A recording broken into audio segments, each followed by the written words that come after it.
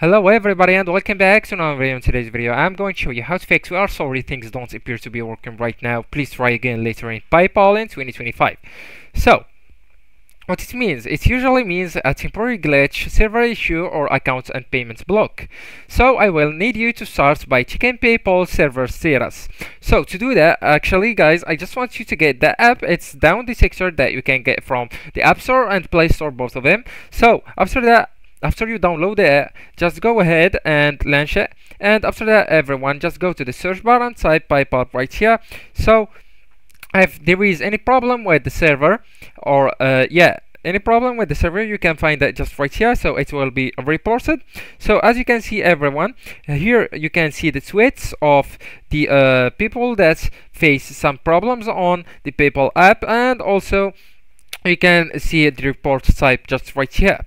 So everybody, if it's not the case and everything is okay with PayPal, you can everyone just go ahead and force close and reopen the app. So let's consider that, and by the consideration I'm already on the app, and that problem just happens to me.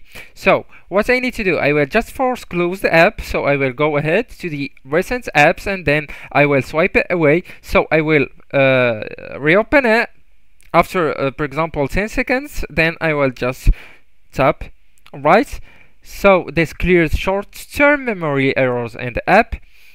And also if that's not working with you and that's not a solution that fits your issue, you can just go and switch the internet connection. So switch from Wi-Fi to mobile data, or from mobile data to Wi-Fi if you are using already the mobile data, and restart your router or toggle airplane mode on, and after a few seconds just go ahead and toggle it off. So a weak connection can cause this error. You can even everyone just go to your store, App Store, even the Play Store. So tap on it, and after that just look for PayPal right here.